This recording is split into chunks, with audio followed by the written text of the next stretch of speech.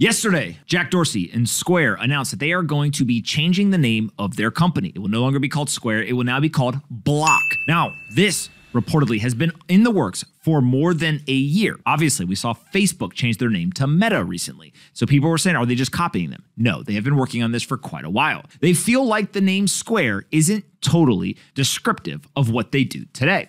And so the idea is that Jack Dorsey, along with a number of other people, founded Square in 2009 to focus on in-person payments, and they had that little dongle, that little card reader where you basically plugged it into an iPhone, then you could swipe a credit card. At the time, it made a ton of sense. Square, it was a Square reader. But they obviously now have come and done a ton more things.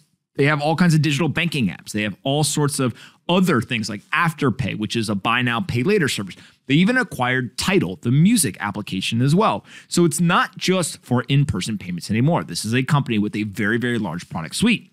And so if you go and you actually go through all of the different companies that are under this new name Block, it's kind of like a holding company. They have Square itself. They have Cash App. They have Spiral, Spiral BTC, which is their Bitcoin focused entity. They have Tidal, which is music. They have TBD 54566975, which is focusing on some Bitcoin stuff as well. And then they obviously have Afterpay on top of it.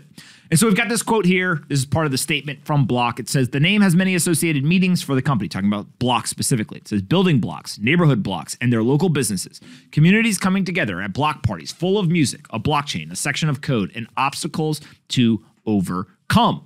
Now, this is a trend that we're continuing to see is companies, as they become more and more mature, are saying to themselves, maybe our name doesn't actually fit what we were intending to do in the beginning. We've seen Facebook obviously become Meta. We've seen Google become Alphabet. And now we've seen Square become Block. Do we like the new name, or do we feel like it doesn't make a ton of sense? I like it. Why not? I mean, Square had some kind of brand value, so I thought it was a little surprising that they did this. And the statement was a little interesting, like, you know, Block stands for building blocks at your community. And all that. I was like, okay, well, I think we know where you're going with this. But yeah, I think it's cool. I mean, obviously, the feeling that this gives off is that Square is going to focus a lot more on the blockchain side of things. And now that Jack has more time and is going to be spending more time on Square or Block specifically, I think that's a good sign. John? I like it. I like what Jack's doing. He left Twitter.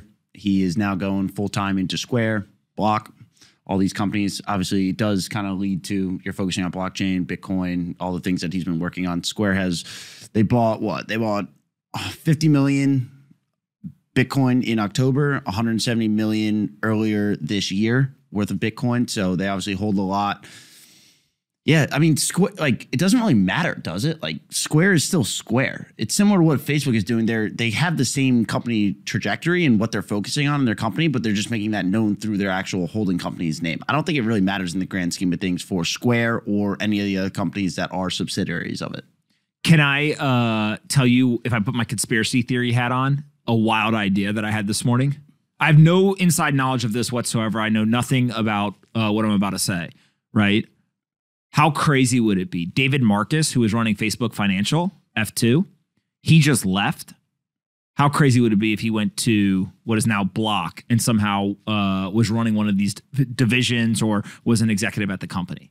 I wouldn't be surprised. Former president of PayPal, ran Facebook Financial. We know that he's very into Bitcoin. He's been on the podcast before and talked about it, believes a lot in this technology. Looks like a free agent. Looks like Jack's going all in on Bitcoin and some of these technologies. It'd be pretty cool to see that happen, right? Are they friends?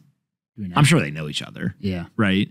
You know, and look, David, one, obviously is incredibly intelligent, hardworking, very successful in a number of different roles now. But he is a payments expert, right? And I put in air quotes because I don't know if anyone's actually an expert in anything, but he was at PayPal as the president. He then came over to Facebook, was doing Messenger, then was doing Facebook Financial, was very heavily involved in the launch of Libra, Diem, the wallet. I mean, he's been thinking about these technologies. He's an early investor in Bitcoin.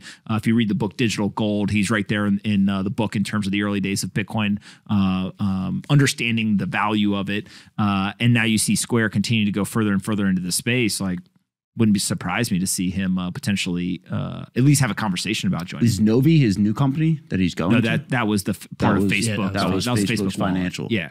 So the idea would be, you know, is there something there to be done in terms of David going full on into Bitcoin? Like, that could be interesting. I think so. I mean, I don't know. I wasn't super shocked that he left, to be honest, because it looked like Facebook wasn't making a ton of progress. They already rolled out some products that obviously didn't go as well as they assumed that they would or expected that they would. So it wasn't really surprising to see him leave. He's obviously an intelligent guy that's done a lot of good things in the payment structure kind of business. So if he feels like he can make a greater impact at an organization like Block or in one of their kind of silos of Bitcoin or blockchain payment services, then it wouldn't be surprising at all to see him go there.